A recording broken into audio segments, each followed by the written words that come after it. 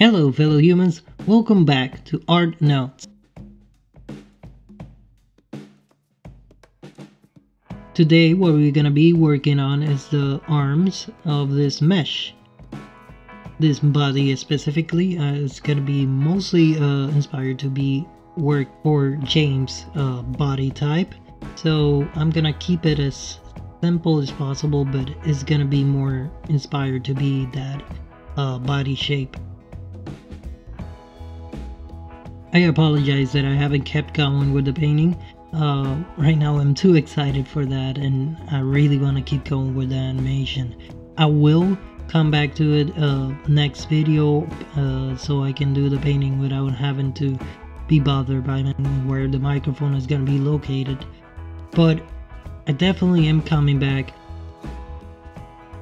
Like before, we're gonna set up most of the regular basic shape of what, let's say for example in this sense, the arm is, and then from there we're gonna work with the muscles. The same as before, is the same procedures every time.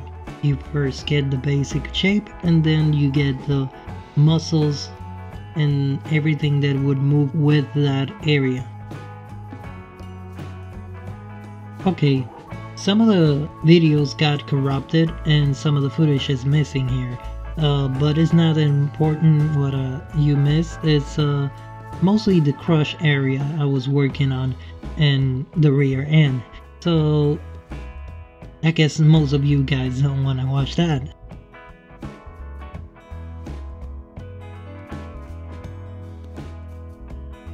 What most I'm gonna be working on here is the Symmetrize tool. I recommend it for anybody that wants to work on an area and not have to replicate everything mirrored, and that way you don't have to spend that much time in the mesh.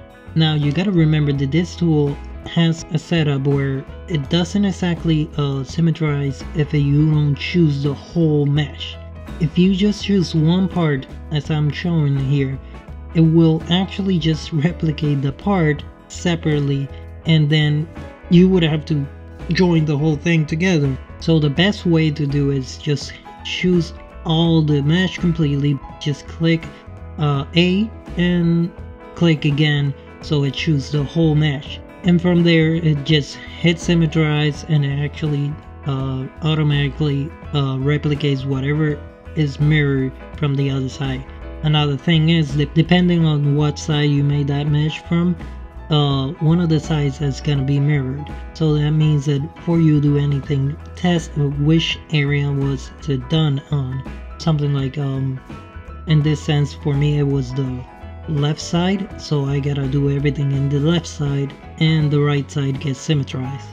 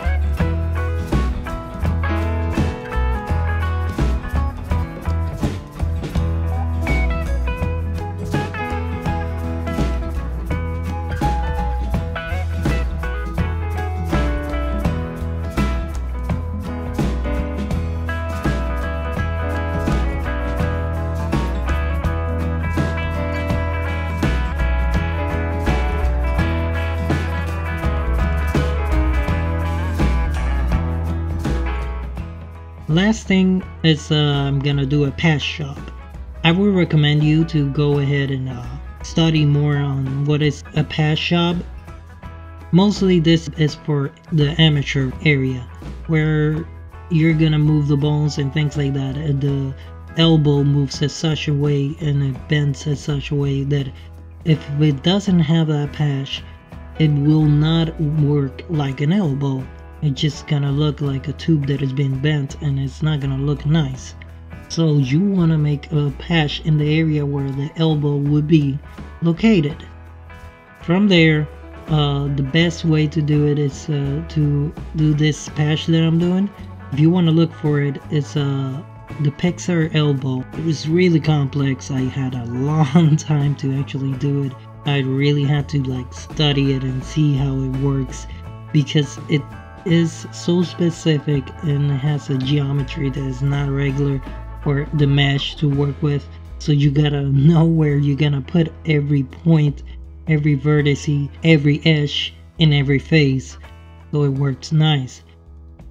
From there, that's all I got for today. If you want to watch more, you can actually go down there in the description or wait for this video to be over and there's some link. If you like this video, hit the like button, share it with your friends, and subscribe if you want to see more. Thank you for watching. Have a nice day.